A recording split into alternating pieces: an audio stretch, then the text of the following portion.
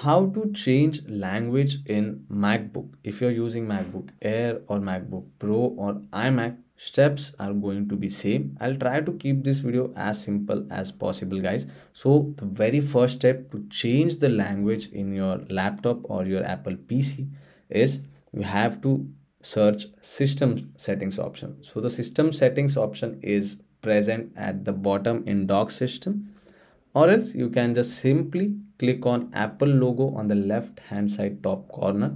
In that you can see the second option as system settings. Select that particular option.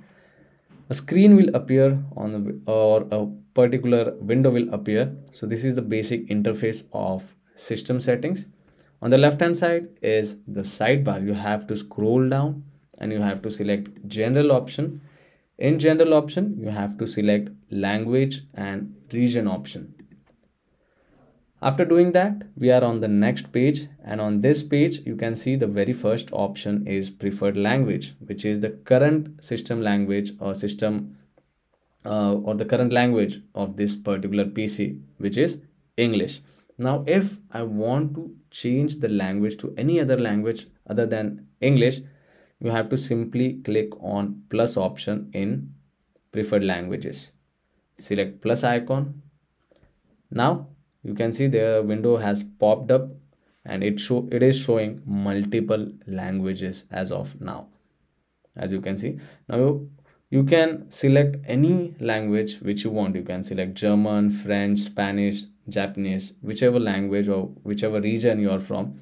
You can select that particular language. In my case, for an example, I'm just going to use Spanish over here. As soon as I select Spanish, you can see the add button is enabled.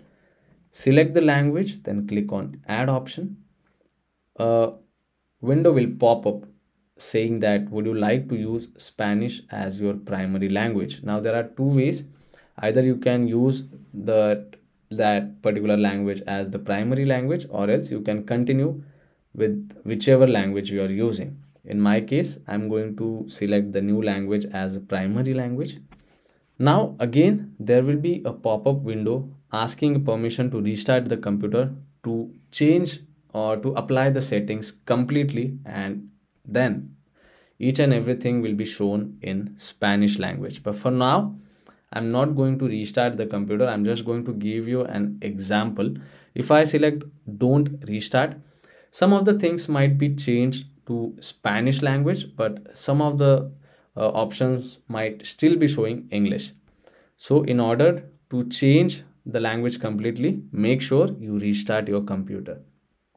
Currently, I'm selecting don't restart and I'm closing the system settings option. Now we will log this PC for now, and I will show you how or the language is changed or not. Currently you can see it is showing English, but let's go in system settings, and as soon as I click on system settings, you might notice the change over here.